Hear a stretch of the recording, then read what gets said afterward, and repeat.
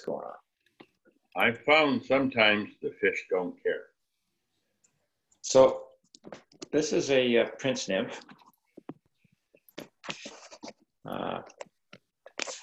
And what you have with the Prince Nymph is you have, and it's a mayfly. Okay, so if I could ask people to mute their microphones then, please, because the screen's bouncing around, so we can default to. So the Prince Nymph has 2 biots off the tail for to represent the tail of the nymph, and then there's these nice little white ones that end up on the top, and I don't know what the hell they're supposed to represent as part of the nymph. Maybe just an attractor. The body is peacock curl, and it's got a gold rib on it. And this version has a gold bead. And you'll be able to see under here, there's a little bit of red. This is one of these things that we discovered fishing for whitefish in the Red Deer River, that a little red tag seems to make the fly a little more effective. And then the legs are just a bit of brown hackle, saddle hackle. So that's the basic nature of the fly. It's one of the more effective nymphs that you can fish, particularly in rivers. So I'm going to take that out. So here's also a very good pattern for lakes. Yep. I find for water boatmen. Yeah. We don't get a lot of sizes, and water. you fish it like a boatman on a floating line. I used to tie a bunch of like different boatman things, and then I got lazy and I just started to fish a Prince Nymph. If I see fish they're feeding close to the surface on boatmen, this is my go-to fly now. So it's so out on the island, in South Island, there's not a lot of places that have boatmen. So, yeah, but you guys go to the interior all the time, don't you? BC, they'll be boatmen in the fall. So there's a bead. It's a fairly small gold bead that I put on. And again, if you ever are going to tie lots of bead flies, these specialty tweezers that have a little hole on them make it a lot easier to handle beads. So the thread is black 8/0. The tag, I've got some, to make that little tag at the end, I've got some red, very fine floss that I'm going to use. The biots I'm using for this one are goose biots. They generally, you can buy them in this string like this. And what this comes from the leading edge of a primary flight feather on a goose. These are dyed brown, and I've got some white ones here as well. And the biots are these little feathers here. And then for the legs, it's just a saddle hackle, and it's a fairly fine saddle hackle with short barbs. Peacock curl for the body, and the rib to reinforce the peacock curl is fine copper wire. So we'll start by tying in behind the bead, and I usually wrap about halfway back to start with.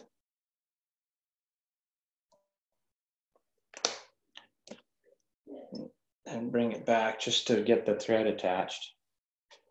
And then I'm going to take my my floss, my red floss, and I'm going to attach it to the hook.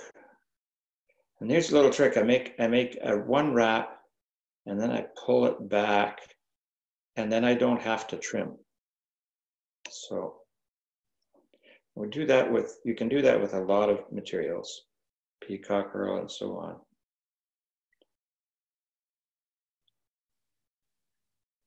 And then I'm going to take my thread right back to the front again. I'm going to take the floss and I'm going to wrap it to the back.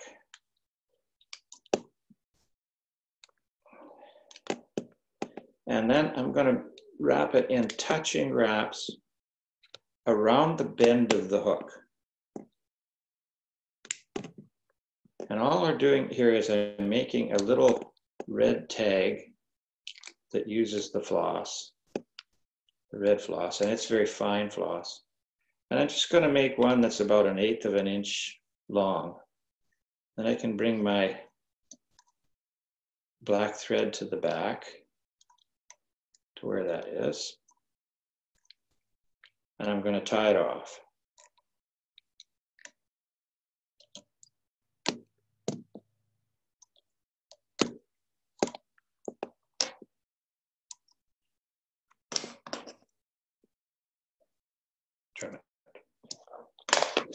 Now, right at this point, now this is what Dennis wanted to know, is how do I manage these biots when they're on the hook like that? So all I'm going to do is right where the tag ends, I'm going to make a little bump with 3 or 4 wraps of thread over top of each other, right at the back. Then I'm going to position my thread right in front of the bump.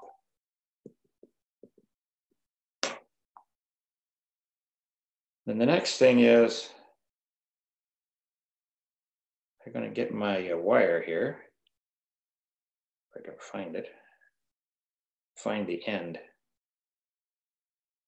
Come out of there. Here's the end. The end has disappeared on me here. There it is.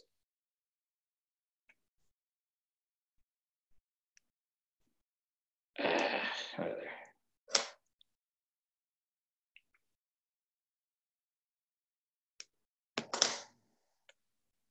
One of the problems with this fine wire is if you don't hold it captive on the spool, it'll go sproing on you, and then you'll be faced with dealing with it forever. Spool keeper, Dave. Yeah, well, I'm too lazy to make them. So I bring my thread right back up to the bead. I shove the wire into the back of the bead, the end of it. And then I'm going to wrap the wire, and I'm going to try and position the wire on the far side of the hook so that it's right on the far side. When I get back to the bump that I made, I'm going to stop and then hold the wire out of the way for the time being. Now with the thread right smack in front of the bump, I'm going to get myself a biot off of this section here. And you see it's slightly curved. So I'm going to put it on the hook, curve down, the tip backwards. And I'm going to measure it so that the part that protrudes behind the hook is about the gap width of the hook. And the trick here to make this work, and this is what Dennis was interested in, is I hold the biot on top of the hook at a 45-degree angle. And then I hold it down with the index finger of my left hand, and I make a wrap over the biot, 2 wraps. Not real hard. And then once I get it there, I grab it and I position it so that it's at that 45-degree angle, sticking out the back. And then I repeat with the other biot. Again, this time I measure it against the biot that's already on the hook and put it on there so that their ends are even at that 45-degree angle. And then I'm going to hold it down with my index finger, and then a couple of wraps. Come on, a couple of wraps to hold it in place. And then I can kind of manipulate it a little bit so that they're sitting on top of the hook at that 45-degree angle. And then I'm going to wrap forward with the binding down the biots till I get just behind where the bead is. And the whole purpose of this is not to make a lump at the back of the body. Then I'm going to trim those guys off.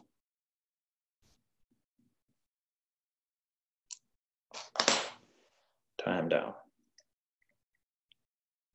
So far, so good. Then thread back to the back of the hook. Just make sure they're in the right place. Right to where the biots are. Then I get my peacock curl.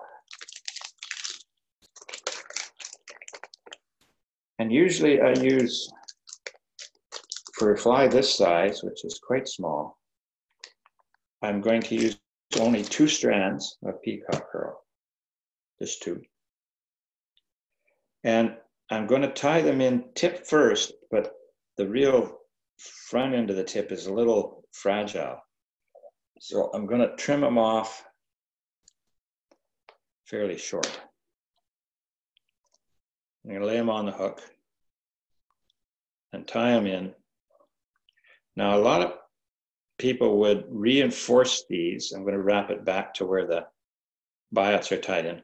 Would reinforce these with thread before they wrap them forward. But because I'm going to overwrap with the copper wire, I don't need to reinforce them with thread. So now I'm going to bring this forward, thread forward just behind the bead, and then I'm going to start wrapping my peacock curl.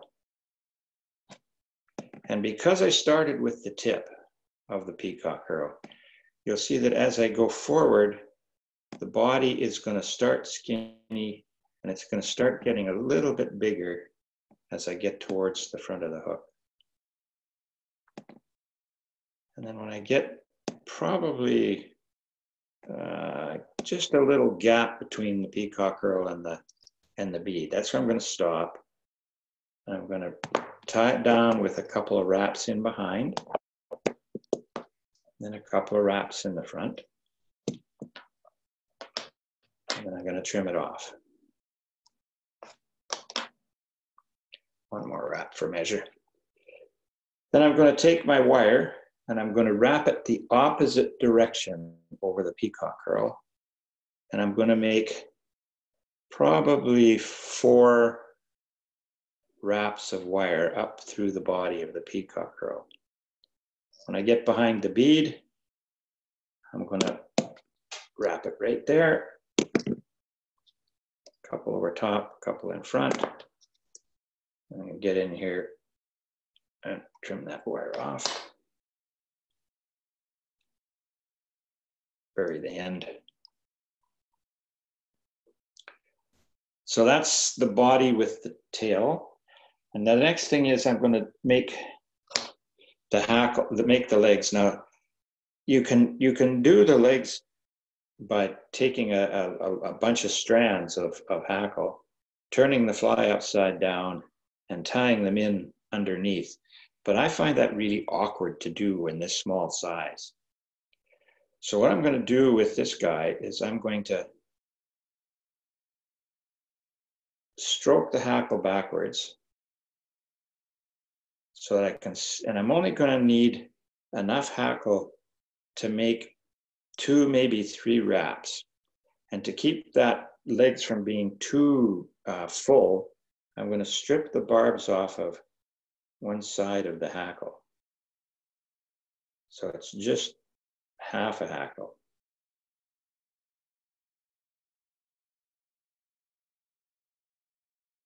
Just being ornery.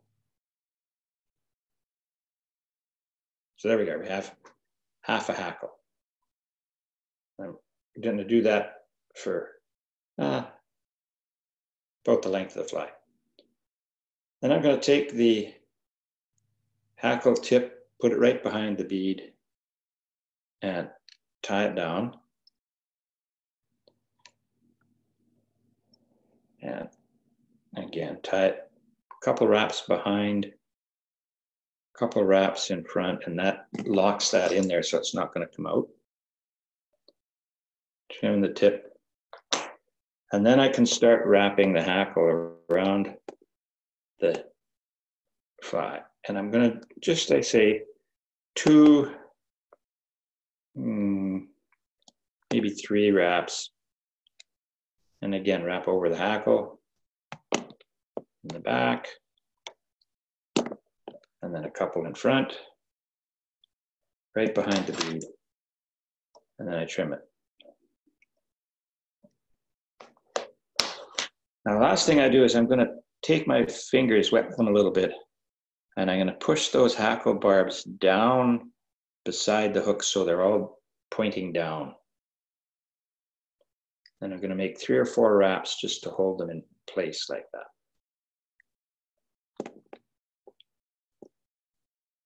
So they're pointing the hackle fibers down and towards the rear of the hook. That makes the legs of the fly. And now the parts that add a little zing to this thing is the white buyouts. So I'm going to take 1, and it's the same drill. Again, curved side facing down. And I'm going to measure it so that the buyout is just to the bend of the hook. And then I'm going to hold it down with my index finger again. A wrap over top, a couple or 3 wraps. Whoops, that wrapped all the way around, so we'll undo that. Try again. That's the trick, is to get it at that 45-degree angle and sitting right on top of the hook. That one's not working right. I think that's too soft a buyout. Let's get another one. Sometimes the buyouts are too soft and they're too compliant. They fold away too easy.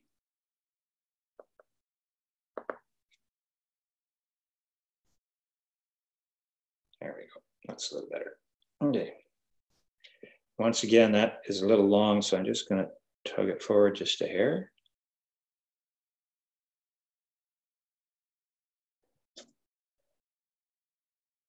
And I'm going to do the same thing with the other one.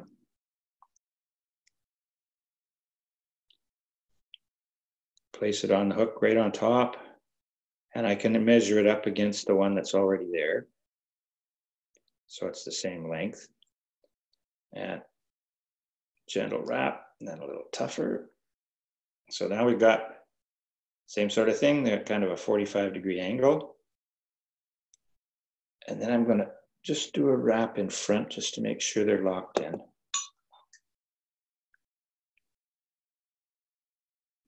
My thread's in the way here. There we go. And then trim off the excess. Come out of there. Come on. The other one. There we go. And then I'm just going to wrap those little butt ends down a bit and do my whip finish.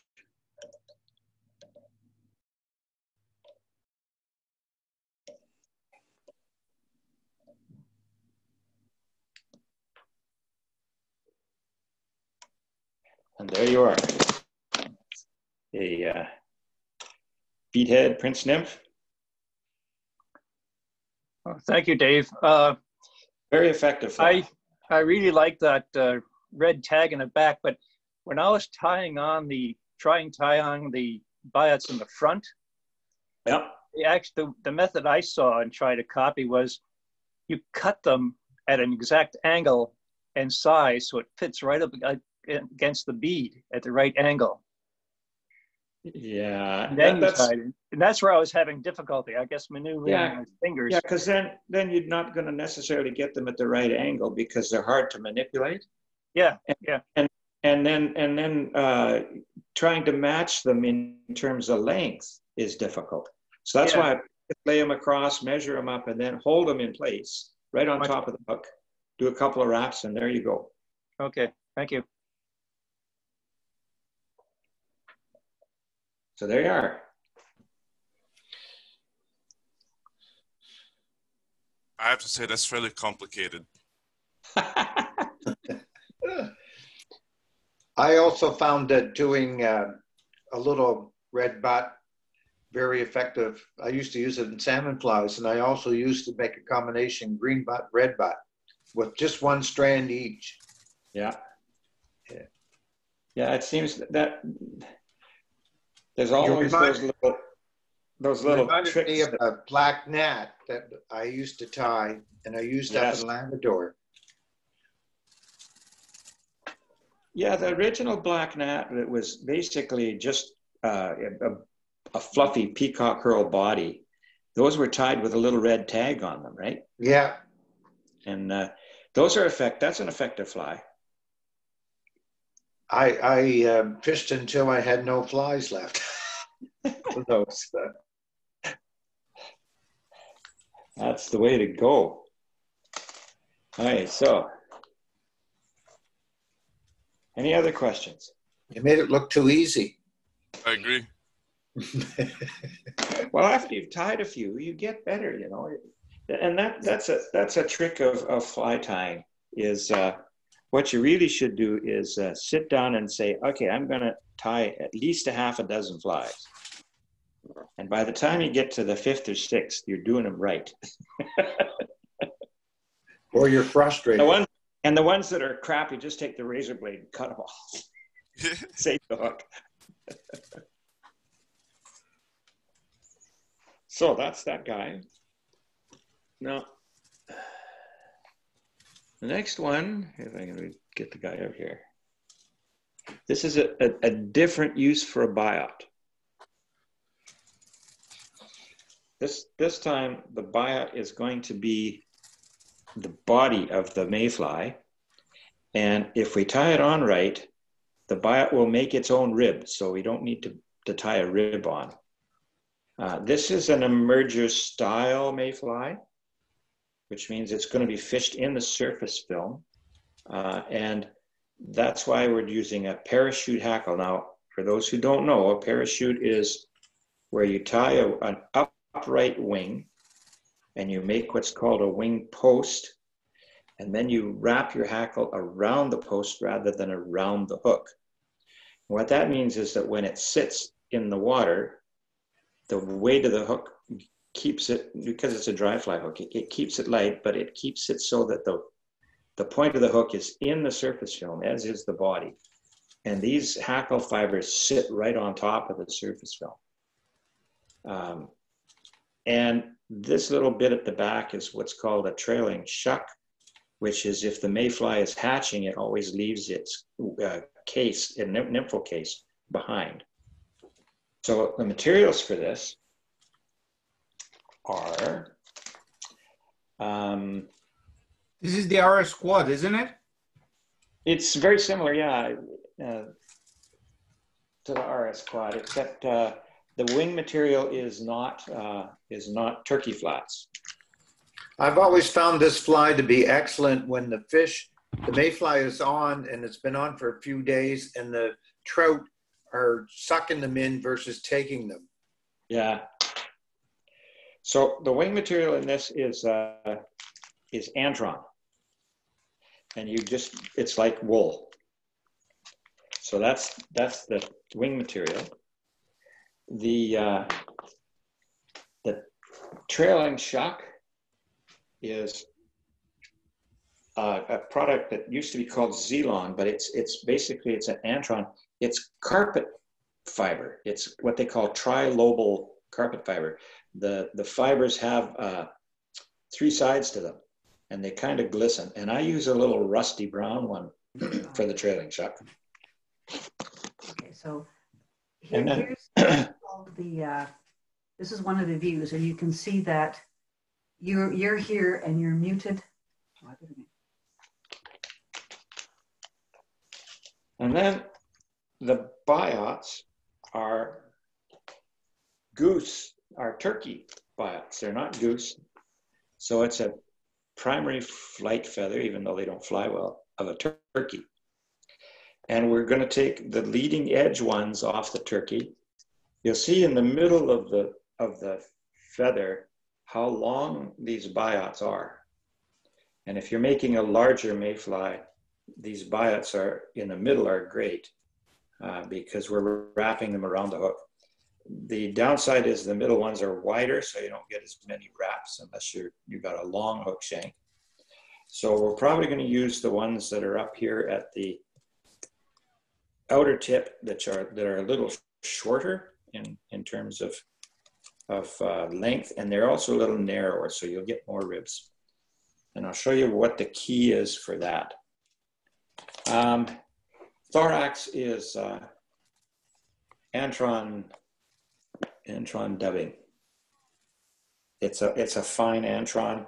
It dubs really nice. You don't need a whole lot of it. The hook, where do I find my hook? I'm using this Hannock dry fly barbless. It's a standard hackle length or standard hook length. And again, this is a fairly lightweight hook because you want it to float. The whole fly to float. Yeah. Silly question. You've mentioned in previous sessions a wet fly hook and a dry fly hook. What's the difference? The difference is in the gauge of the wire. The wet fly hooks are a much heavier gauge wire. And they're a little bit different design. Yeah. Yeah. The wet fly hooks have a heavier wire, and they tend to sink easier. That's partly why. And the dry fly hooks are a much finer wire. Thread is 8/0 olive for this one. You can use whatever color the mayfly you're tying is. So I start on the hook and I wrap halfway down the shank before I trim the excess, trim the tag off. Now, if I was Phil Riley, I'd just snap it off, but I can't do that. And then from the halfway point, I bring my thread up to the 1/3 point on the shank. So 2/3 from the bend to the eye and 1/3 back from the eye. This is where I'm going to tie in the wing. And I don't care if there's a little bit of hook shank in front of the wing position because the hackle extends out over that.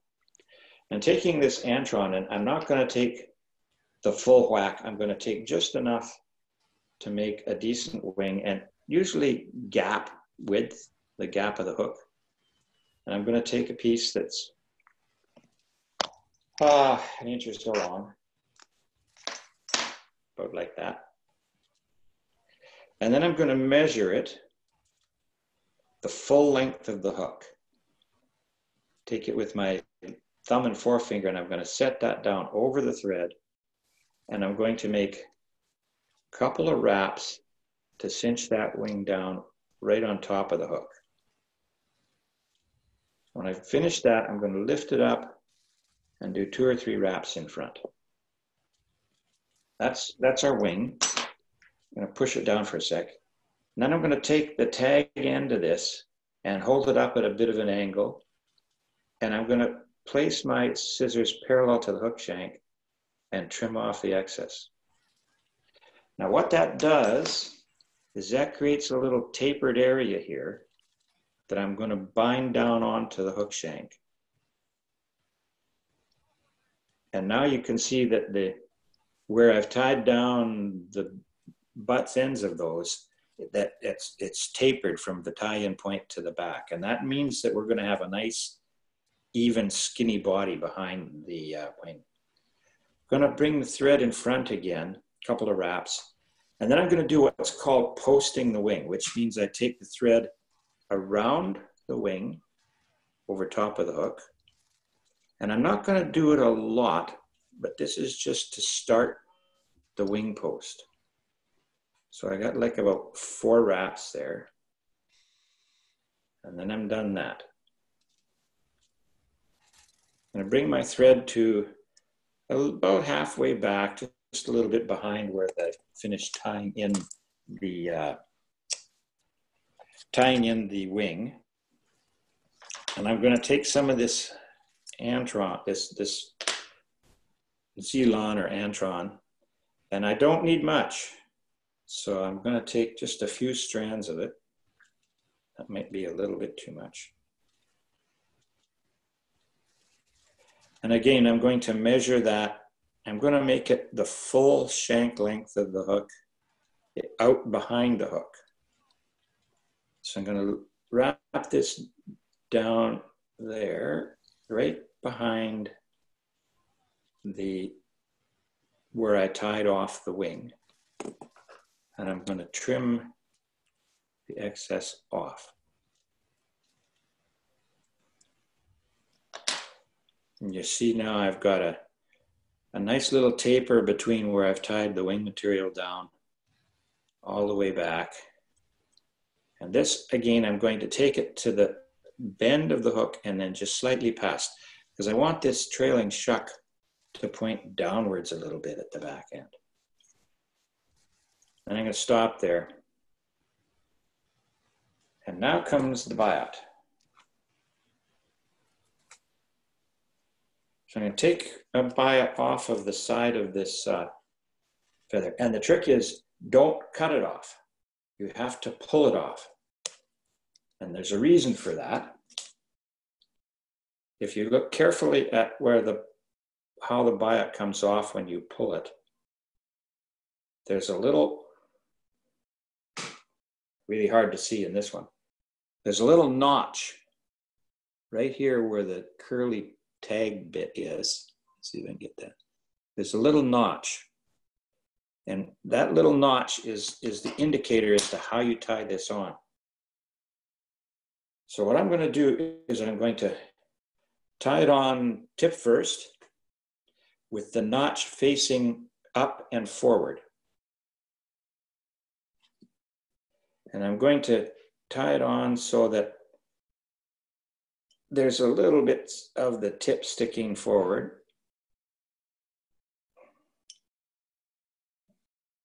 And I'm going to just bind that right down on the body all the way up to where the wing is.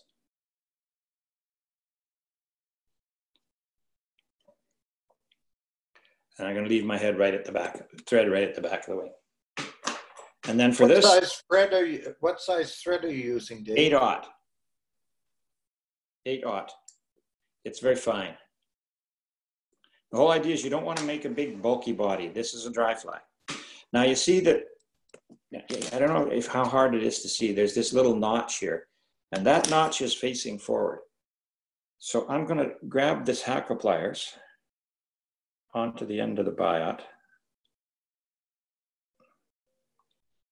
And I'm going to start wrapping it with that notch to the front.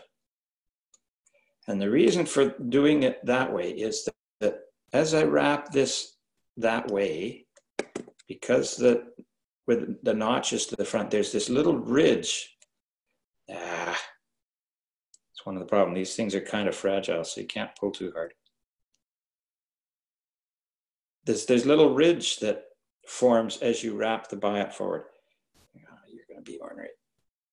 Come on, get on the end of it. Get on the end there. There we go. And we're making these wraps. You can see where the ridge overlaps the previous wrap. So I don't know if you can see it in this, but every one of these little wraps leaves a little ridge on the body. And I keep going up. So I've got, again, I'm not sure how well you can see it with, I don't have a webcam, so it doesn't give you a close enough, dang, keeps letting go. Hackle pliers are a little cheap. Oh, rats, you let go again. I find when you have older material gets dried out, it causes that to happen. That's part of it. It's just that it's not breaking, it's that the hackle pliers are letting go. I think I need to do is take a little sandpaper to the jaws of the hackle pliers, and that should do it. There we go. And get one more wrap, maybe two. There we go. You also get a little bit more control if you use rotary hackle pliers because you Use have which? a longer, Yeah, the rotary ones. My rotary longer ones handle. worse. My rotary ones are even worse than these ones. I probably could have used a little longer biot too. Anyway, okay. That didn't quite get wrapped as far forward as I wanted, but that's the way it goes sometimes. Now I've got some light olive Antron dubbing. And before I put that on, I'm going to tie in my hackle. Yep. So this is a fairly fine grizzly hackle. I'm just curious, how do you assemble all these fly hooks without all the equipment you have? Like, can you do this all by hand? No, you need most of the material, the equipment. You need the bits and pieces. Now what I'm doing here is I'm stripping off the barbs on this hackle. So I have just stem exposed. And then I'm going to tie this on just on the near side, right behind the wing. And then I'm going to just wrap the stem down in front to make sure it's secure. And get in with my scissors and trim the excess off. And then I'm going to do what we call post the hackle, which means I'm going to go around the wing and the hackle stem up the wing. And I'm going to go like 3 or 4 wraps up the wing.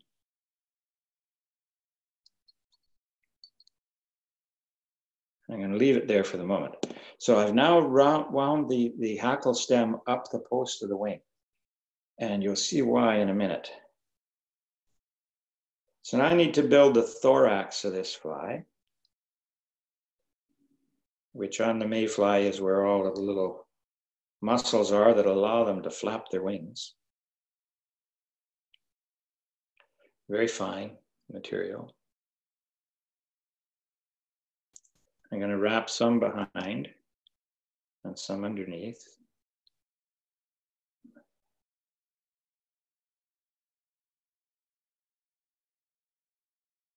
That's enough. And then I'm going to take my thread over behind the wing and just let it hang on the far side.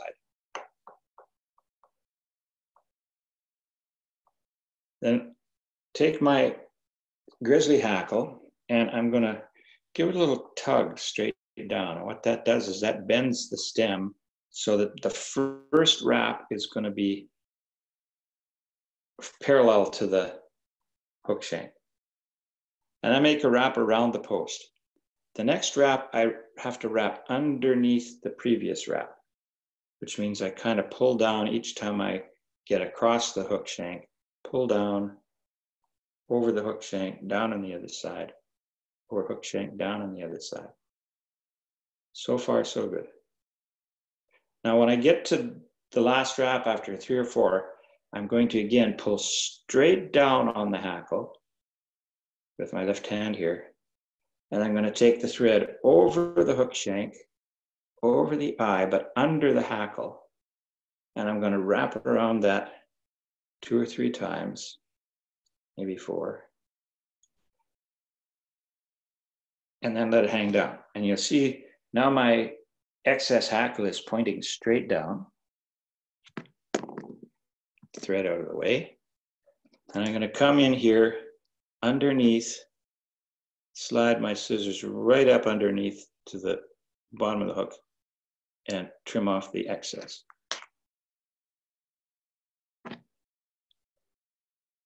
And now the next trick is I no longer go around the hook to finish this fly off.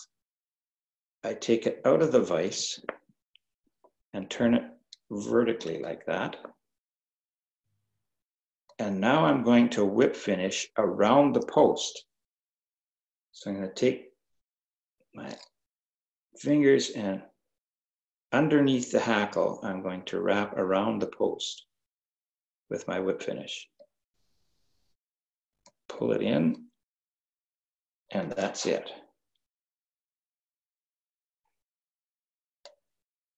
Trim the thread off here. Now, by doing all of that, you'll see that there's nothing sticks down below the body of the fly. All that hackle sits on top, so and it horizontal, so that when it lands on the water, it's going to sit with those hackle fibers right on the surface film. And the wing, you can leave the wing fairly long. Actually, a reasonably long wing helps it land upright properly. And that's it.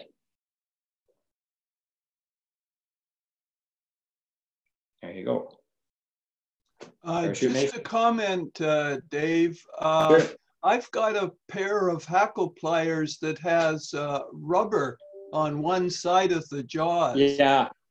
And that seems to grip reasonably well until the rubber gets old and deteriorates. Yeah, that's what I have. Is I have a pair of those there that they're the ones that spin, like they're hackle pliers that twist. Right. Where are they here? I'll show you. Mohammed asked about your equipment, Dave. We'll have to have you one session. Just show us all your equipment. Well, when you've been doing this for over 40 years, you acquire stuff. These kind of hackle pliers, they spin, and it helps. Ideally, that's what would work for these biots. But the rubber that's on this thing has gone poor, and they don't hold very well anymore. Yeah. What I think I'm going to have to do is find a very small piece of heat shrink tubing to stick on there and see if I can shrink it down. Either that or just replace them. What the original stuff seems to have been was some kind of like tiny little O-rings. Yeah, something like that. I've never seen any O-rings that small, but I could probably find them. Yeah, but if you can find those, yeah. Sometimes you can get a kit that has O-rings in it, and they go right down to minuscule. Yeah, and that might be the answer. Princess Auto. Yeah. Okay. The other thing is I've seen, but this requires some hunting around. I found a Japanese website selling fishing tackle where you can actually buy, I don't know if you can see this little yellow thing. These are the Tiemco rotating pliers. They actually sell you that little piece of plastic. Like I say, I think heat shrink tubing would work. I just need to, I think need to clamp them in a pair of forceps and put a new piece of shrink tubing on it, and then that would probably work. The other option is with these guys. Tubing that's used in the electrical business. Yeah. Over wires. And then the other option would be to get in here with a piece of sandpaper and just rough them up a little bit. But there'd be less likelihood of the biot breaking if you use these guys, because it has a little forgiving on the end. But I've tried that this week, and the biots just slip out of it. So I need to repair them. And now I've got lots of tools, but I don't use them all. I enjoy seeing them every time we go into a fly tying session with Dave. Yeah. Well, these were one of the great things. If you tie, like I say, if you're tying a lot of chironomids and you're using a lot of beads, these are worth paying money for. I've never seen one of those though before. Where'd you get that one? So much you can't see it. Probably at the fishing hole in Edmonton. What there is a big pair of tweezers, and they've got a hole in the ends, so you can grab the beads. And the nice thing about that is you grab the bead with the hole pacing and it makes it really easy to put the bead on the hook. Yeah, you were just moving it so quick you couldn't see it. Yeah. That's what those are for. Yeah, I haven't seen those in the store. You probably have had these for a while. Yeah, but you can look for them online. And I wouldn't be surprised if you go to the bead store that's next to Robinson's that they might sell these, because people make bead jewelry, and I'll bet you for craft. I bet you could find them there. Yeah. First, for Ahmed, these are sort of specialty tools. For most of the stuff that you need to do for fly tying, you will need, first off, a good pair of scissors.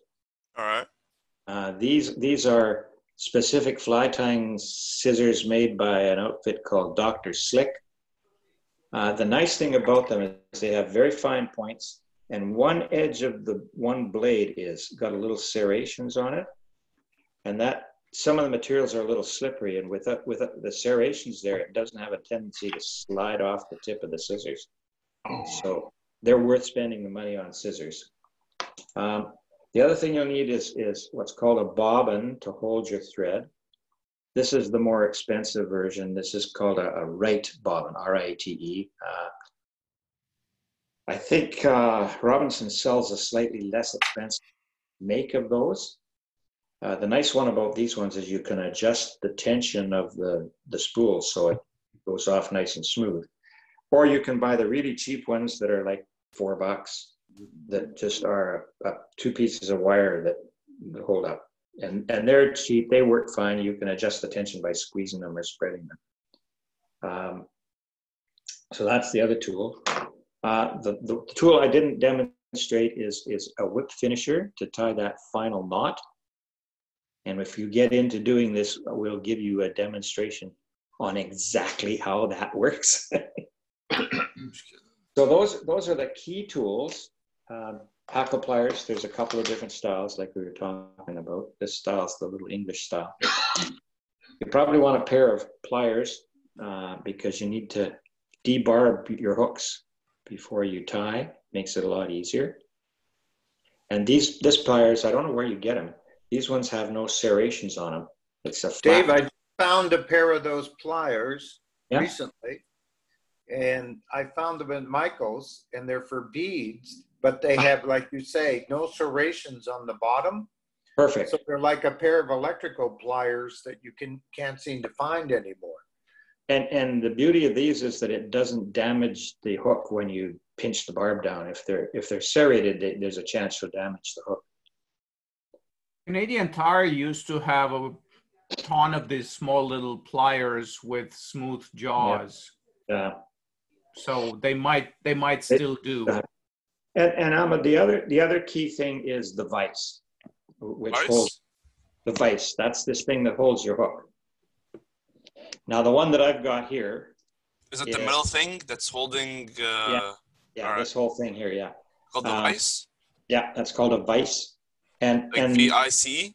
V-I-C-E. Yeah, it looks like a vice. Okay.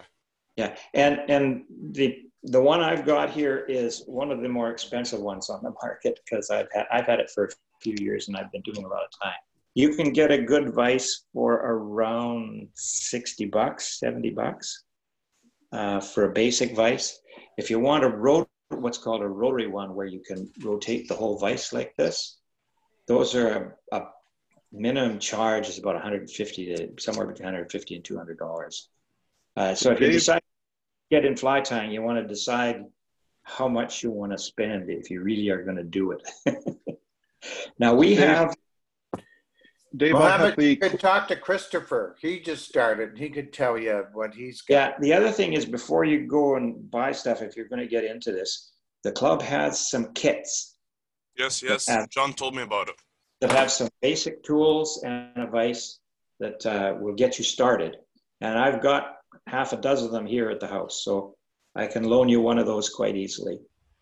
Okay, Dave, I've also got the club's box of fly tying vices and tools and threads that are really old and some old materials and stuff like that in my garage. Yeah, I've got, like I say, I've got a set of, I think 6 different sets of the club's vices that we were using when we were doing group tying lessons. So Ahmed, when I first started, I was keen, so I went and bought some stuff. Mistake. Don't buy any stuff for quite a while. Talk to these guys, figure out what you want to use, because you have to live with the stuff for a long time. Yeah. So yeah, when you go buy, the stuff we got in the kits is reasonably good. It'll serve to start, and the typical advice we gave guys when we were running the beginners fly tying in Edmonton was, don't go out and buy a full-blown kit of materials and tools, because generally what happens in those kits is they cheapen out on the vise. And the vices, you need a good solid vise that works well, that holds the hooks well. And the second thing is they package them in with a bunch of cheap material. And the best way to buy material is to decide a pattern that you're going to tie, find out what material it needs, and then go buy the material for that pattern. And they come in packages like this. Well, you see, I used about... For that fly, I used about that much. So after you've tied 5 or 6 different patterns, you end up building an inventory of material. And if you're like most fly tiers, you end up with a great big box full of stuff without having to go buy a kit of material. And the advantage of that is you can buy good material instead of second-rate stuff. So that's my advice, is buy material for the patterns as you tie them and get from there. Beads, the most expensive part of any fly is hooks. These guys this is $8 for 20 hooks, 25 hooks. They're expensive. Beads can be expensive. They come in different sizes and colors. But again, you buy those in packages of 20 or 25. The other thing that is expensive is the saddle hackles, which is this guy here. It comes as a chicken neck or a rooster neck, and the really good ones can be quite expensive. But there are ways of getting those hackles. What are the hackles used for? Oh, that's this part here, this stuff here. For making literally hackles, for making things that allow the fly to sit on the surface of the water when it's being cast out, a dry fly. Those tend to be expensive. The wet fly, the saddle hackles for wet flies are not as expensive, but they make things that make the fly look alive in the water. So it depends on what pattern you're going to tie. Woolly buggers use a hackle, but it's not the real expensive one. It's usually like a grade 3. And that's usually the fly we start teaching with, what's called a woolly bugger. And the hackle is wound along the whole length of the fly. And it gives it some movement when it's being pulled through the water. Another good fly to start would be maybe a Doc Spratley, basic one. Yeah, Spratley's okay, yeah, because we don't have to do folded hackle with a Spratley. You can just tie the pheasant tail over top, right?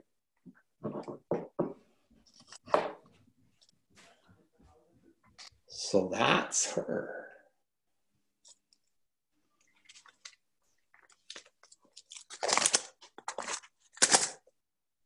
Any other questions, comments? Any suggestions for next week? How about a black gnat? A basic black gnat. We know what we can do. We can we can do what one of my favorite easy to tie grayling fly. It's called a Griffith's gnat. You only need 2 things. You need peacock herl and a grizzly hackle. That's it. Dave, sometime how's about doing a chubby Chernobyl or something like that? Oh, a foam fly. You guys could have do a winter Chernobyl. storms? Yeah, maybe we can do. I can do the Griffith's Gnat. That won't take long, and maybe we could. If Floren's still there, is still there, Floren? I should be. I don't know what's happening. Yeah, I should. Well, it's the way it works.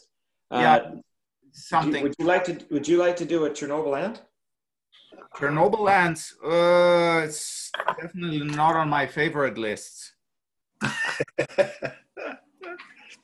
I can. I mean, I could do two things. I mean, one of two things or both. I could do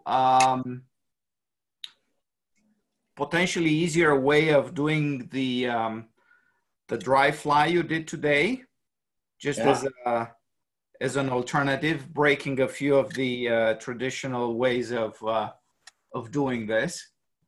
But I found it actually does work for me, and it simplifies a few of the steps, with the exception of the biot handling, which is the tricky.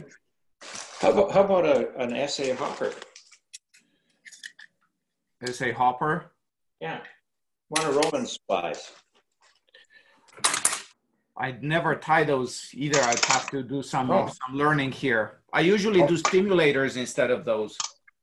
Yeah, well maybe that's something I could do, maybe not next week, but the week following, is an SA hopper.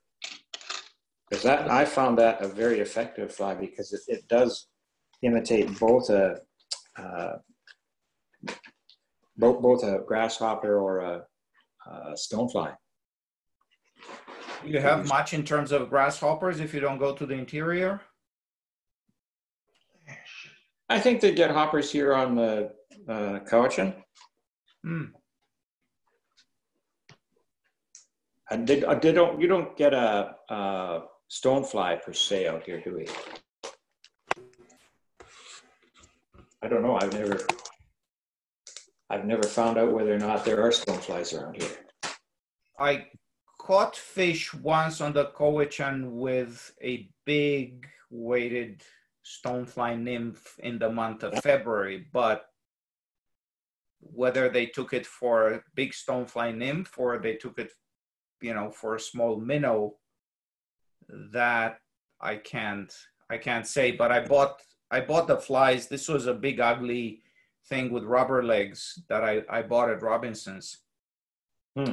And so they were out there, and the guy was like, yeah, this is a very good fly. Well, yeah, it is. If you're fishing the interior, there are some of the rivers in the interior have the big stoneflies, like the salmon flies. And, I remember that was my experience of fishing the Deschutes River. Many years back, I went on a conference in Portland. And one of the guys at the conference I hooked up with as a fly fisherman, and he took me out to the Warm Springs Indian Reserve on the Deschutes River for a day. And I got out there, and the salmon fly hatch was on. And there was a stonefly as big as my little finger on every single leaf, twig, branch. They were crawling on your hats and down your shoulders and in your glasses. And there were these giant trout out in the middle of the river. And you'd cast, I had about 4 sofa pillows with me, because the guy had given me a couple and I had a couple. And I had 4 hits, and each one just, bam, the stonefly was gone. Big swirl, size of a bathtub out in the middle. I think there were some salmon going through that were whacking these stoneflies. They were big fish. Hey, Dave? Yeah. I can verify that there are stoneflies on the Cowichan. At certain times, you can see the case of the stonefly all over the rocks. I can't remember. How big are they? How big are they? They're pretty darn big. Well, half an inch maybe.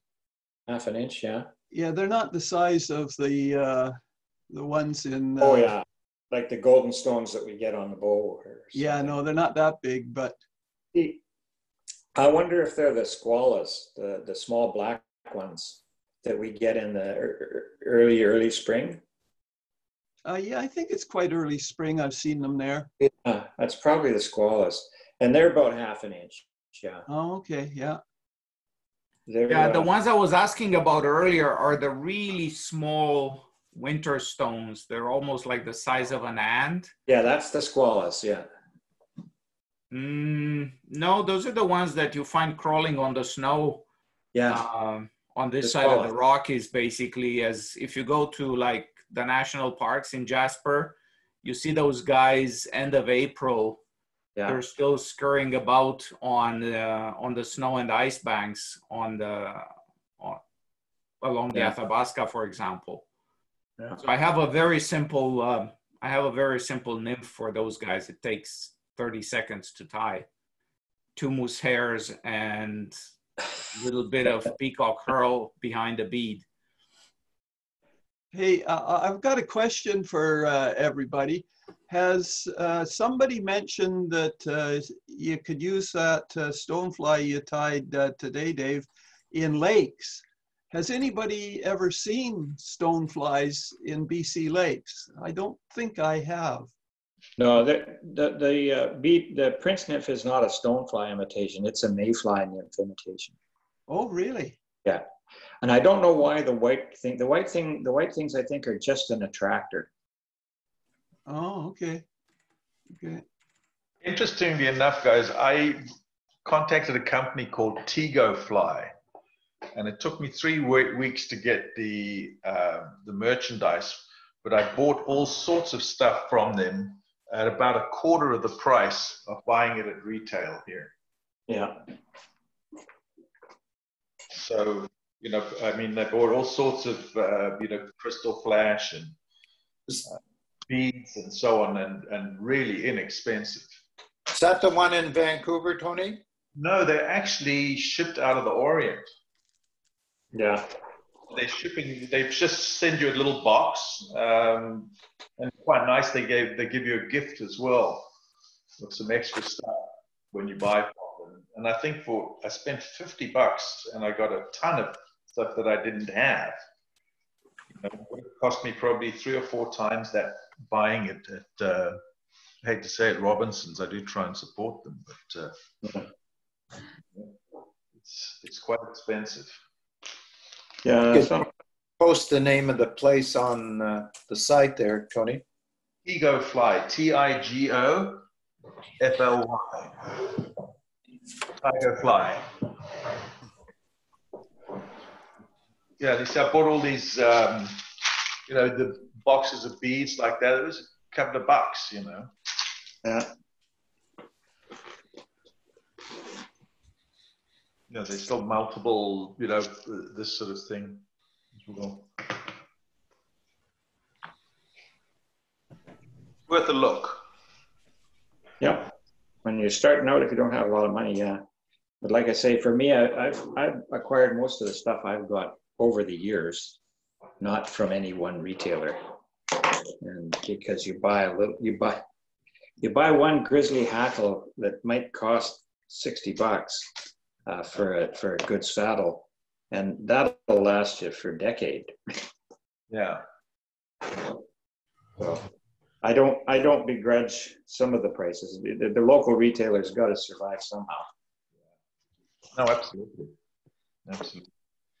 Well, my dear wife went out and bought me a fly tying desk. I don't see if you can see it. She had a fella in. Oh, where am I? Here we go. Yeah. Ah, nice. So really nice. Got all the drawers fit in under the vise that you just sweep all the tailings and bits and pieces that you don't use. So, what's your vise? Sorry? What kind of vise is it? Whose vise? I just clipped this on myself. So it's just a regular vise, Dave. Yeah.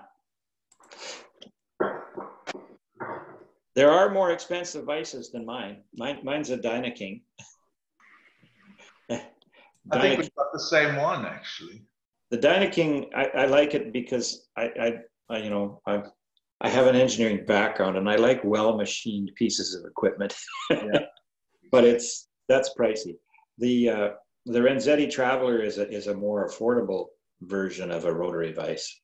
But the Peak vise is actually a pretty nice vise for the price. I don't know what brand this is even. I never even thought about that. But the most expensive vise is the one that Marc Petitjean sells.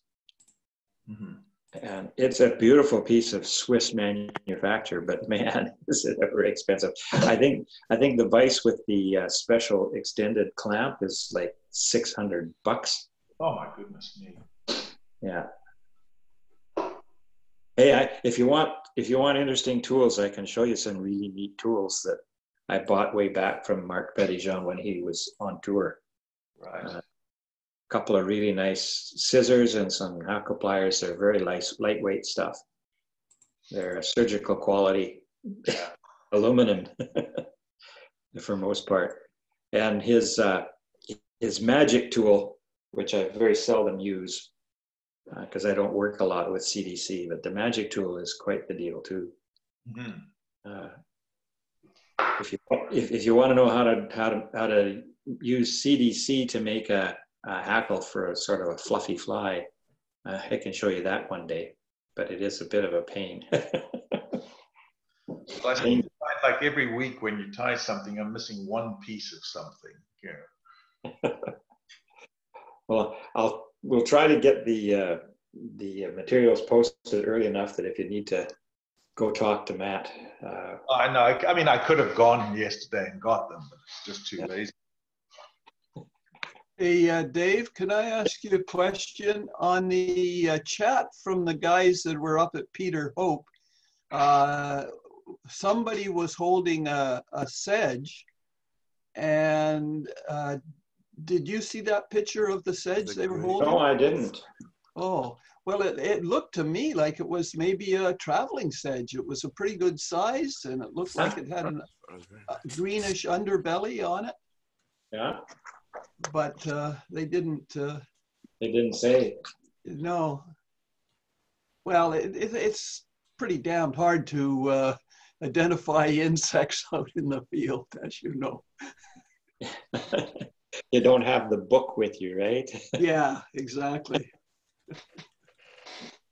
Did you ever know what's his name? Nymph, the fellow in Alberta that was the mayfly specialist? No, no. He wrote a book called Mayflies that's about yay thick. Oh. And it's all of the Pacific Northwest mayfly species covered. Wow. No, I didn't know him. I have a copy. Actually, I donated it. I had a spare copy that I donated to the Haig Brown guys. Right. So, Dave, have you ever used a Hamel's killer? In New Zealand, yeah. You know, that'd be a fun one to do. I've never used one here. Evidently, I tied one in Ontario, and I used to fish with on my lake. And it was deadly, really deadly. Both the trout and the bass. You know, this fella, I don't know if you can see, which you probably recognize. Yeah, yours is a little, that's bigger than what we would are tying. Yeah. Yeah, you use hand hackle for those. Yes. The pretty one is the Miss Simpson, right? Mallard. Yeah. Yeah. Yeah, Hamels, there's a number of those style of flies where the feathers are tied on the side of the hook, where you have like a chenille body and you tie the feathers on the side of the hook. Yeah. This is not exactly like the New Zealand one. Yeah, it looks a little different. Tied differently by some Canadian, I forget his name. And it's not exactly like the New Zealanders, but it's a very, very effective fly. I haven't used it in BC yet. Don't know why it wouldn't. It's just, I didn't tie a whole lot of them when I was in New Zealand. I haven't tied many since I got back, so. But they did work in Rotorua and Taupo. They did work. Interestingly enough, in Florida, this was a great one. Big salt water. We catch all kinds of jacks and red and things like that. So that's done with the mallard flank tied over top of the hook? Over the top, correct. Ah, because the killer style are usually tied on the side. Yeah. Yeah, so if you're looking at the top of it, yeah, that's basically the look, and then underneath. And then you have a couple of different colors of chenille underneath, eh? Yeah. Do a red or a white. Yeah. I don't know why those wouldn't work as a bait fish imitation here. Yeah, it sure would. That's really good with, especially on jacks. Wow. Dave, thanks. I got to go, but thanks for the enlightening. I still have my Prince Nymph from the time when we did it in the